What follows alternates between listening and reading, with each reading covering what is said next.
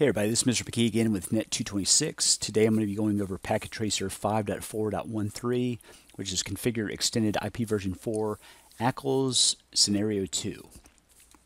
Alright, so looking on the right screen, we've got 3 PCs and a switch inside a LAN. RT1 is going from there out to the cloud, to the internet, with a connection probably to the ISP. All right, CIDR 27 inside this network, and I'm assuming that's router to router connection with /30. All right, looking at the addressing table, pretty standard stuff except for server 1 and server 2. They list their NIC address, but they don't list their subnet mask or their default gateway. Okay. So in this scenario, specific devices on the LAN are allowed to various, and I think that's supposed to mean are allowed to access various services on servers located on the internet. All right, so part 1 is configure a named extended ACL. Configure one named ACL to implement the following policy. Block HTTP and HTTPS access from PC1 to server 1, server 2. And server 1 and server 2 are on the internet. All right, so the servers are inside the cloud. That's weird that's weird terminology. All right, and you only know their IP addresses. Okay. I guess, well, subnet mask. Anyways, we could find all that stuff. All right, block FTP access from PC2 to server 1 and server 2. Block ICMP access from server 3 to server 1 and server 2. For scoring purposes, you must configure the statements in the order specified in the following steps. All right, there are a few questions in here that I made a Word document that you can put that in. That's attached to the submission link in Moodle if you're in my Net 226 class. All right, so create a named extended IP address list on router or RT1, which will deny PC1 access to the HTTP and HTTPS services on server 1 and server 2. 4 access control statements are required. What is the command to begin the configuration of an extended access list with a named ACL?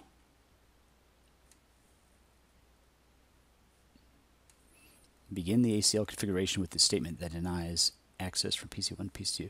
Okay, so that's our first question. All right, so let's go up here.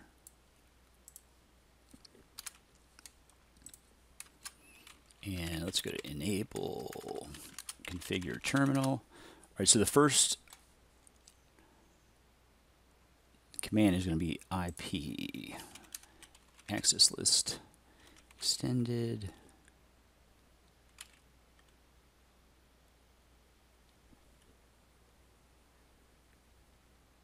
I would name it ACL, so ACL is the name of it. All right, you see right there, we're making a named extended ACL, so that's it right there. All right, so that's our command. Begin the ACL, well, already done that. Refer to the addressing table for the IP address of PC1 and server 1.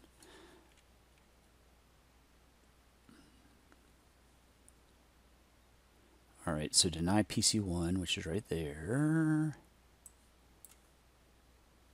TCP host that host to there.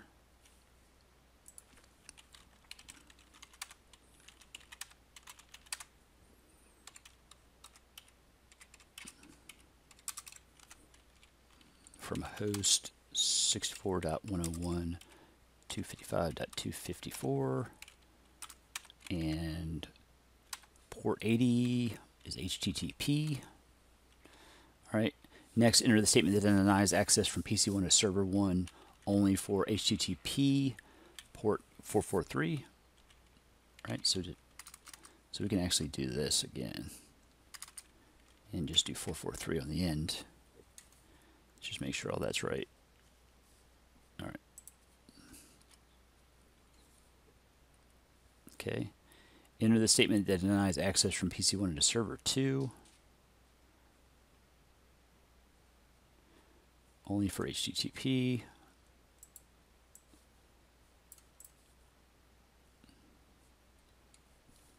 So I guess that deny. So we can use all this stuff over 80 and then just change.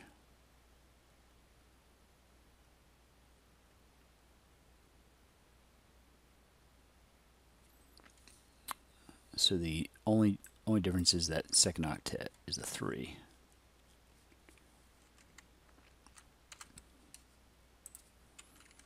Instead of 101, it's 103. All right.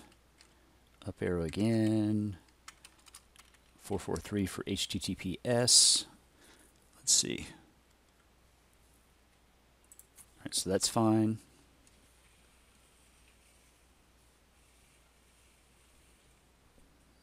Got that.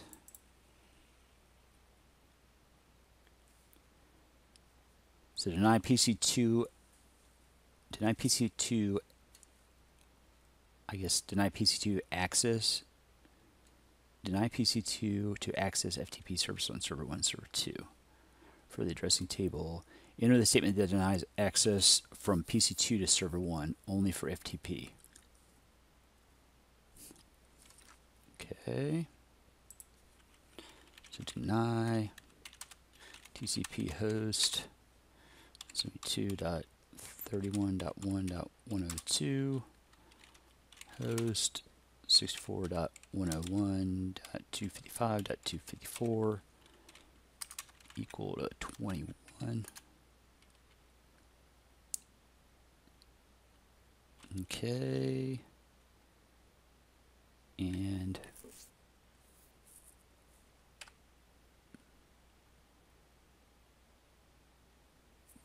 so that's 101. The next one would be 103. Okay.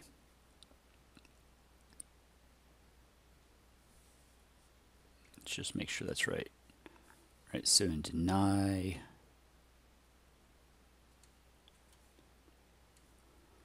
deny PC3 to ping server 1, server 2, enter the command that denies ICMP access to PC1 from PC1 to server 1.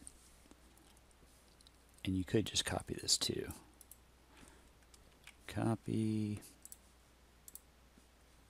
All right, let's just make sure that's right. Okay. That. And then change just change this out. All right. By default, an access list denies all traffic that does not match any rule in the list. Enter the command that permits all traffic that does not match any of the configured access list statements. So we're going to do permit IP any. All right, see how our completion rate just jumped up from 0 to 80. So that's looking good. Okay, so verify the access list configuration before applying to an interface. Before any access list is applied, the configuration needs to be verified to make sure that there are no typographical errors and that the statements are in the correct order. To view the current configuration of the access list, use either the show access list or show running config command. All right, so let's do show. Let's end and then do a show access lists. Okay. So the first one is that one,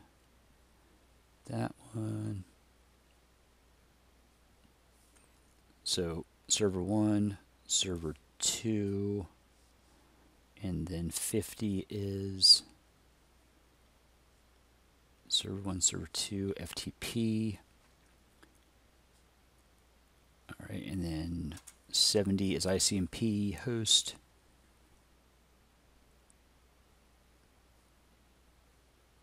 Server 1 and then server 2, and then 90 is permit IP any. All right, and let's go up here and do a show running config with a pipe begin access list.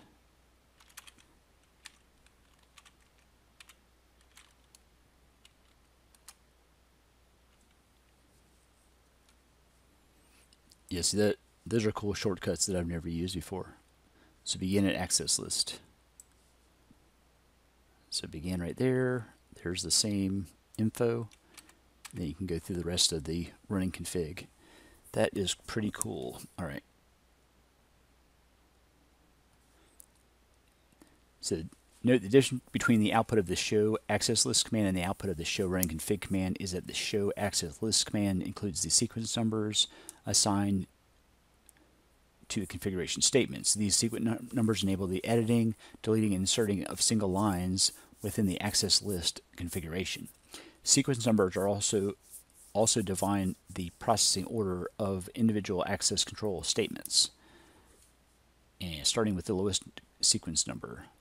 All right, so apply and verify the extended ACL. The traffic to be filtered is coming from the 172.31.96 network and is destined for remote networks. Appropriate ACL statements depend on the relationship between the traffic with respect to R1. In general, extended access lists should be placed on the interface closest to the source of the traffic. Okay, so apply the ACL to the correct interface and in the correct direction. In an actual operational environment, an untested ACL should never be applied to an active interface. This is not good practice and can disrupt network operation. Yes, that is definitely true. All right, so on which interface should the named ACL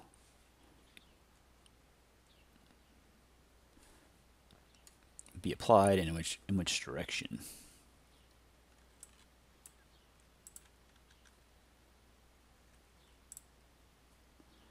All right, so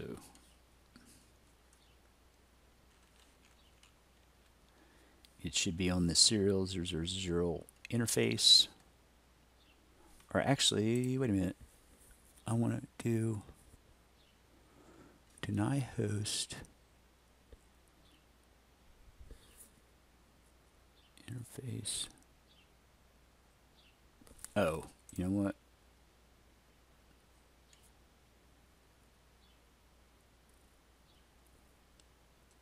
Oh, it's never mind. So we're blocking that closest to the PCs that we're filtering out the traffic, so it would be gigabit 00. All right.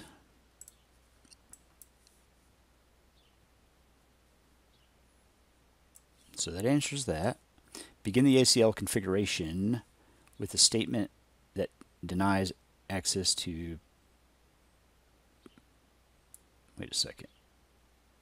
This thing jumped up. All right. So we answered that. On which interface should the ACL be applied and in which direction? So gigabit 00 in. All right, enter the configuration commands to apply the ACL to the interface. So I'm going to do Control-C, configure terminal. All right, interface gigabit 00, and I'm going to do IP access list group ACL in. All right, so that's set now.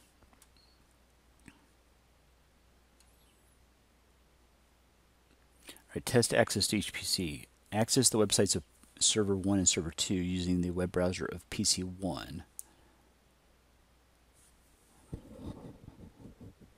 Okay.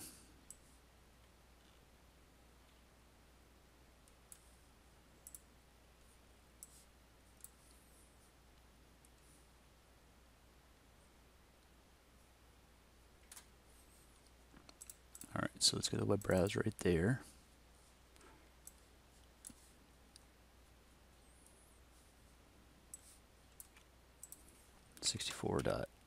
.101.255.254. All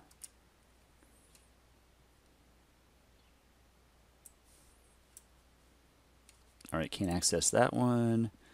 And 103.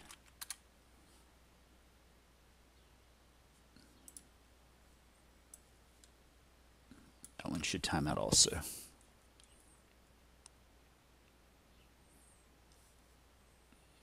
Because we're blocking access from PC 1 to server 1, server 2.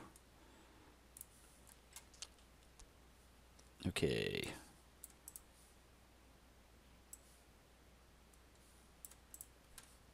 And then now once we did that, we can go through here and look at our counters. Actually, let's do end, and let's do show IP access lists. All right.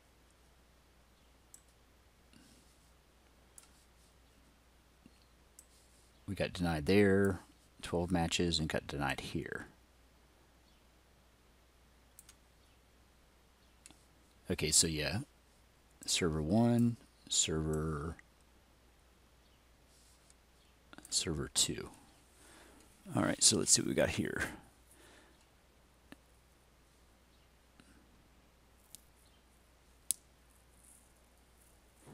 Oh, what's funny too, if you go back and do this, PC1, if we do HTTPS,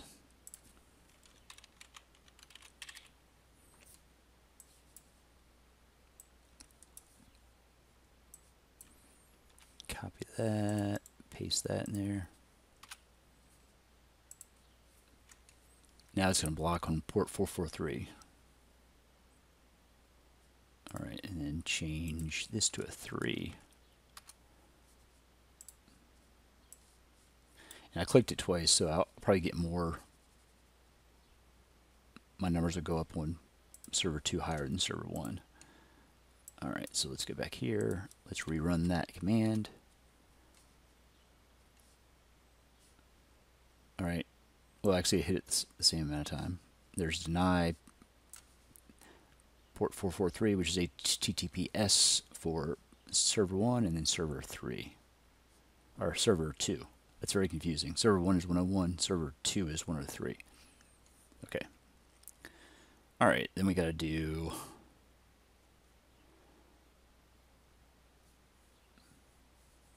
all right, so we see that access FTP of server 1 and server 2 using PC1. All right, so let's test this thing out.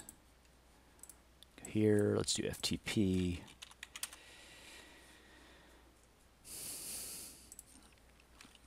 .101.255.254. All right, so we connected. What did it say the username was? Cisco. All right, so we're in there. And let's go to, let's quit that. And let's do FTP 64.101. Or 103.255.254. Oh yeah, that's not going to work.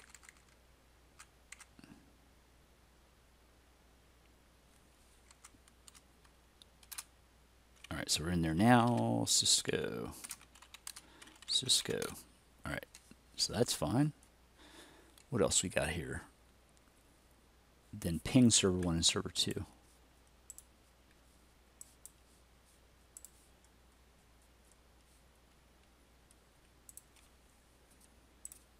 Let's quit out of that. Ping 64.101.255.254. All right, get responses back from that, and let's do a 3. All right, responses back from that.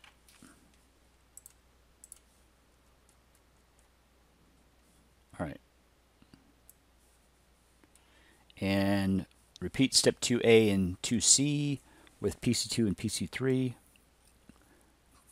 to verify proper access list configuration or operation. Okay. So PC2.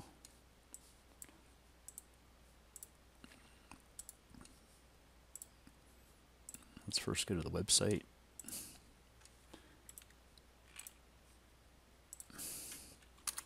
All right, so we can go to that website. We can go to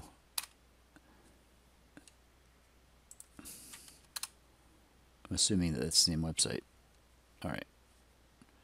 We can go to S.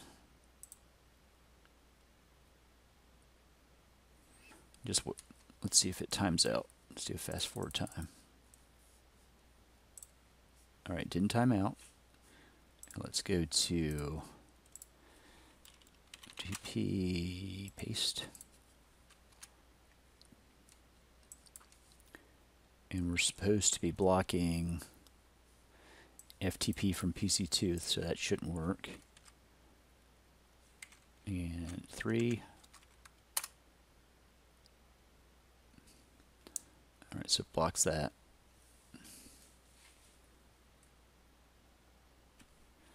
Control C, let's do ping, paste. Alright, so we can ping it. Let's ping 3, which is PC2. Alright. And finally, PC3. Let's go to the web. I'm just going to go to one web server. Alright, so that works. Let's go here. Let's do FTP paste. Alright, Cisco. Alright, now quit. And we shouldn't be able to ping. Ping. Paste. Alright, destination host unreachable. Alright, so everything works good. So we're good to go.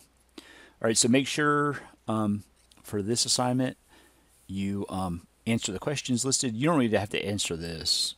You don't really have to know that. There's a way you can figure that out, but you don't really have to do that. If you do a trace route to that, that might be, yeah, go ahead and answer that because you should be able to find that. All right, so you got a couple questions there, and then a copy of your completed .pka file, and then